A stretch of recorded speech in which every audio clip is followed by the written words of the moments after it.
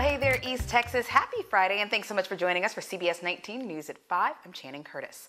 Well, despite the gradual reopening of businesses here in Texas, there are still so many people without a job. And in 10 days, the statewide order halting eviction proceedings will end.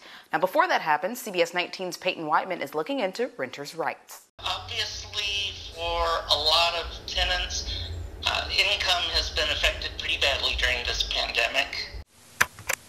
More than 1.5 million Texans have filed for unemployment since March because of the coronavirus outbreak.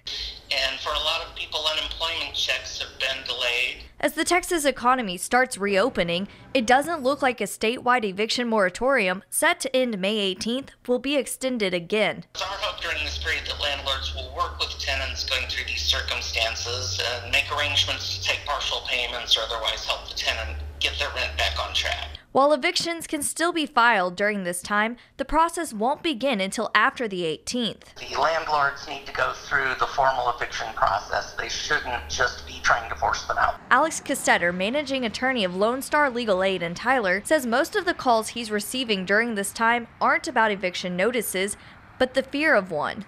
So let's go through that process. The tenant has to be served with notice of the hearing, so it usually takes a couple weeks from filing before you get to a hearing. And from that time, it's 5 more days before a landlord can get a writ of possession. And during that period of time, the tenant is able to file an appeal to county court if they choose to do so. If a landlord locks someone out of their home or shuts off utilities like water or electricity, which is illegal, renters can contact the Justice of Peace for their area to handle the situation. People do get evicted for bad reasons and proper procedures aren't filed, and so it's very possible for a tenant to win on appeal. Castetter says talk to your landlord if you're scared of being evicted, to let them know about your situation and work out a payment plan. And that is likely to be more productive than going through the time and expense of legal proceedings and releasing the premises. We've got you covered, East Texas. Peyton Weidman, CBS 19.